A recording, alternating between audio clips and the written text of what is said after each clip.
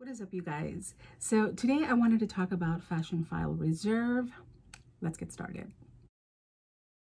I wanted to talk in depth about the FASHIONPHILE Reserve program and discuss basically when I think it's a beneficial tool and when I think you guys should steer clear from the Reserve program that FASHIONPHILE offers. This is going to be a longish video because I am going to detail as much information as possible because I think it's relevant, but I will cut to the nitty-gritty as much as possible. I had never used the FASHIONPHILE Reserve program. In fact, I was very I'm pretty sure I read through the terms and conditions, which is why I was a big no on the Reserve program for many, many years. And so the first time that I used the Reserve program was last year. If you guys remember me talking about the Chanel bum bag, I saw that they had it available at FASHIONPHILE, and I want to say I was in the middle of waiting for Chanel to drop the next collection, and so the funds that I had, I was kind of reserving because there were several items that I wanted from, was it 21p? I can't remember what it was, but I was waiting for that. And so when I saw that they had the bum bag available, I was really torn because I didn't want to spend such a large chunk of money on this bum bag when I was waiting for the Chanel items to drop and I wasn't sure what I was going to be able to get. And so I was really just kind of holding for that. So, you know, I kept thinking, what do I do? What do I do? And I just decided I'm not going to buy it. And I read that it said that it was on Reserve. And then I thought, well, why don't I just do that? And I checked out on Reserve and I actually made a larger payment on the item. And it was one of those things that after I checked out, and I don't know if this ever happens to you guys, that I decided, you know what, let me go read through the terms and conditions again because I didn't remember what they were. My heart dropped again because I had forgotten that all of the reasons why I didn't want to use the FASHIONPHILE Reserve. One is that whether or not you complete the Reserve payments on the bag, you will always be charged a 10% restocking fee on the piece. So no matter what, you're out 10% of your money. And that made me sick. The second red flag is FASHIONPHILE has a 30-day money back guarantee. Now the Reserve program is about, I'm not sure if it's the same for everything, but I want to say about 90 days. Now, the 30 days starts the moment that you make a payment on your Reserve item. So if you take the full 90 days on an item to pay for it, you can't ever return it for money back. You can get FASHIONPHILE money back after the 90 days, but you can't get back like real money. So you're paying them real money, but you're going to get FASHIONPHILE dollars back if you take the full 90-day length of time. And I don't want FASHIONPHILE dollars. I want my money back whenever I make a purchase, and if it doesn't work out, which is rare. I don't frequently return luxury items, but it's nice to have that buffer if it doesn't work out. And also keep in mind, this item was something that I had not been able to try on, so I wasn't sure how it was going to fit my frame. So I was immediately regretful that I had put this on Reserve, and I thought it was at night, so they were closed. I couldn't cancel my order at that time. I could barely sleep that night because I was like, oh my God, how am I going to get out of this? Because they're not charging me 10%. That's just not going to happen. In the morning, I looked through their stock again. I don't know why, but they had another Chanel bum bag. And I was like, are you serious? And it was cheaper than the one that I had put on Reserve. At that point, I thought, you know what? I mean, this is just bad. It's just like bad, bad, bad, all the way around bad. And so I decided I'm going to call. I'm going to tell them to please put my money from this bag onto that bag, and then I'll just pay it all off.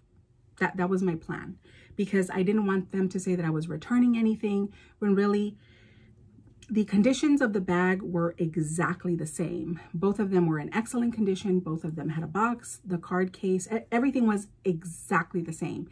And so one was $200 cheaper and I didn't understand why. So I thought that they would be reasonable and allow me to change my order without any consequence or penalty, because I had just done it the day before, right? I strapped on my gloves because there was no way that I was going to be paying a 10% restocking fee, you guys. Not going to happen ever in life. I contacted FASHIONPHILE. They, you know, I had to argue with them a little bit. It wasn't that much about the 10% restocking fee. They were not able to transfer the money into the other bag. They just said that they would give me back my money, and that if it was still available, that I could go ahead and purchase the other bag. So that's what I did. They ended up giving me all of my money back because it was the first time that I had ever used the reserve. You know, I indicated that when I shop, I'm not reading terms and conditions. Like, that literally sucks the fun out of shopping. She just said, you know, we'll do this for the one time, pretty much as a favor, right? So they did give me all of my money back, and then I went ahead and purchased the bum bag outright. I just decided this is just too much trouble. Let me pay for it. So now we know what happened with the one that I paid for in full. That one disappeared. They never sent it to me. And you know, that was another issue that I talked about in another video. So I actually never received the bum bag, and I ended up having to call the Better Business Bureau. It was like a whole thing, you guys, because they wouldn't make it right. They had the other one that was a little bit pricier, but they just would not give it to me, even though they couldn't locate the one that I paid for.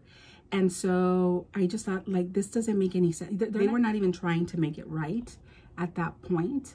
So, you know, I did contact the Better Business Bureau, because I also saw that they relisted the cheaper bag as soon as they gave me my money back for the second bum bag. Once I contacted the Better Business Bureau, they, you know, sent me an apologetic email, and they gave me $100 credit. Before they gave me the $100 credit, I had completely disavowed FASHIONPHILE, and I would never buy anything from FASHIONPHILE ever again. Because they gave me that credit, I was able to, you know, give them a second chance. And I wasn't going to give them like a huge, like a big chance on a big ticket item ever. I just thought, you know what, I have this $100 credit, and so I just need to spend it, because I'm not going to lose that money, right? It's $100. At that point, we were nearing the holiday. I decided to look for, and this was about October or so, I started looking for something that I did want, and I thought, oh, this would be a really good purchase to use the $100 for. And it was the Cartier Trinity bracelet that I wanted. And I thought, oh my God, that's like brilliant. So I found one, and I ended up, again, because I was in the middle of Christmas purchases, like home decor, all of the stuff that comes with the holidays. I was trying to not buy anything else, or I was also in the middle of buying other items as well. I think my Gucci shoes, my Burberry cardigan, you know, I'm always in the middle of buying other things as well. So I thought, you know what, let me use the $100 credit and put a pin on it. You know, that's really the way that I look at FASHIONPHILE Reserve. Let me put a pin on it. I don't want to deal with, you know, that money right now because I'm spending on other things. Let me just put a pin on it for now, and I'll deal with it in a month or in a few weeks or whatever.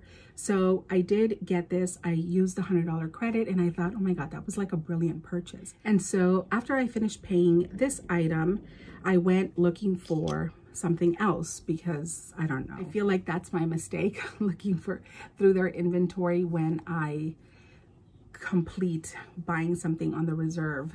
You'll see a pattern now. I saw an item that was priced phenomenally well, and now we're even closer to the holidays, and I think, okay, you know what? I just finished paying this off, and again, I was trying to buy my Louis Vuitton purchases and Christmas purchases, and we're still in that time frame, right? I want to say this one was now in November where I saw it. I finished paying that off in November or something along those lines, you guys. And I saw something else, and I thought, you know what, let the holidays pass and let me just put a pin on it. I made a payment on the item that I saw, and I thought I'll just deal with it after the holidays. The holidays came and went, and about January, I went ahead and I finished paying the next item. And that item was this really beautiful diamond by the yard ring from Tiffany in the yellow gold in a pinky size. Which I had mentioned, I kind of regretted not doing a pinky size for it, but in all honesty, I can't imagine paying like full price for like a smaller size ring. And so for me, this was like, I feel like I manifested it. The yard ring has gone up in price. It is now $900, and this ring was listed for $425. And so I just could not buy it, you guys. And I just thought, oh my God, what an absolute steal. That's less than half, you guys. So that was the reason why I put a pin in it, finished paying it January. Again, I finished paying this and I went to go do like a random search for something else that I had been looking for. And sure enough, they had something else that was priced really well. And I just thought, oh my God, this is becoming chronic. And it's always something that is just a few $100s. And what I want to say about FASHIONPHILE Reserve is I really do recommend it in the way that I use it, which is for smaller ticketed items. Because like I mentioned, they do have a 90-day reserve program. You will not get your money back if that item does not work out for you. So I do not recommend it for anything that's like over $1,000. Anything that's $1,000 and under, and you're like me and you're constantly shopping, and if you find something that is so good, I highly recommend. Under $1,000, definitely put it on reserve. I feel like if it's such a good deal, do not snooze on it. If it's available on reserve, do it.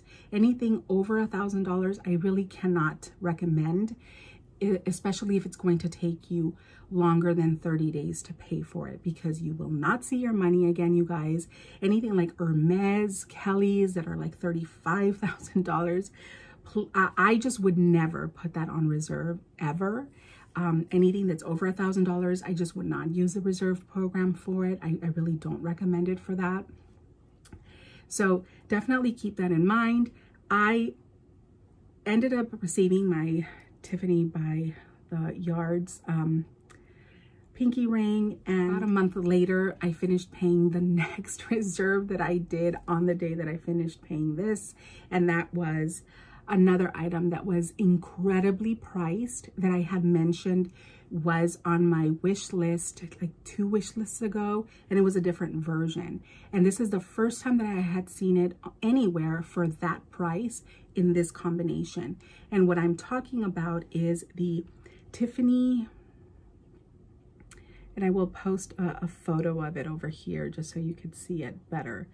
This is the Tiffany T chain ring, and this one has the diamonds. I want to say this was priced at $625, and I want to say it has probably the same amount of diamonds as my Justin Clue. It's really beautiful. I'm absolutely crazy about it. I do have to have this size because it's a little bit loose on me, but it is so stunning. And I have to say that when I saw this item on FASHIONPHILE, what I was most surprised was that they had 3 of them, but only 1 in yellow gold, and they had 2 of them in white gold. One of them was the same size as this one, and one of them was slightly bigger.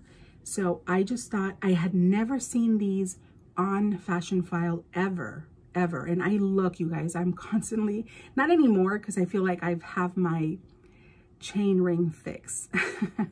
I think I'm set now, so I don't look for them. If I do look for them, it is to share them with you guys on my community page or on Like to Know It. So definitely follow me there whenever I find them. If any of you have been interested in these rings, definitely check out my Like to Know It page and the community page. I do share them with you guys. And let me know if you guys like that, if you want me to share this stuff with you. I have been using my community page a lot more to share these finds with you guys, because they're like amazing. I was really like so happy that I was able to find this and that they had the reserve program, because like I said, I'm always shopping, you guys, and I've said this before, I cannot buy everything, and I certainly cannot buy everything at once. So again, when I paid this off, I went to go look for something else. And like I said, it is an ongoing theme now, and I did find something else that I had been waiting for, and that one is something that I'm still waiting for. And so I will go ahead and do an unboxing on actually 2 items right now that I have on reserve, because they were less than retail, they were under $1,000, and I just think that, like I said, if you're also buying other items and you're like me, sometimes you see things and you're like, oh, I just, you know, I can't buy it right now. With FASHIONPHILE Reserve, if those items are under $1,000, I really encourage you guys to use that feature, because it is really helpful for those of us that, you know, money does not grow on trees. I have since received the other item that I mentioned was on reserve. But the second item that I said was on reserve, I actually ended up having to cancel, because I did go in store to try it on and it wasn't going to fit me. So I did go ahead and lose 10% of my money on that reserve.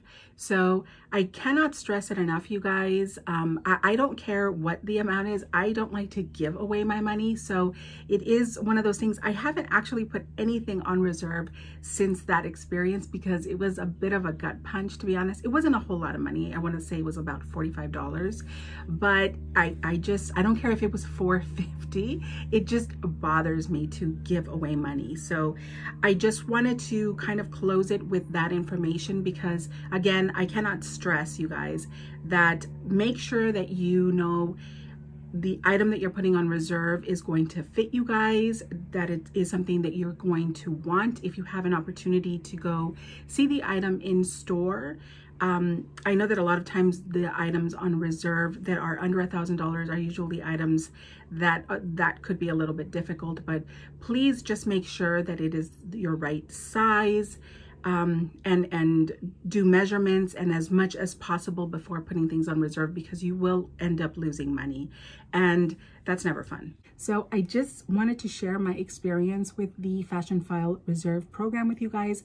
I hope you found this information helpful. I am a convert of my idea with the reserve program, but again, not for anything that is over $1,000. So definitely keep that in mind. And I can't wait to hear your thoughts on the FASHIONPHILE Reserve program and what your experience is in the comments section down below. That is it for today. I will chat with you guys later. Bye.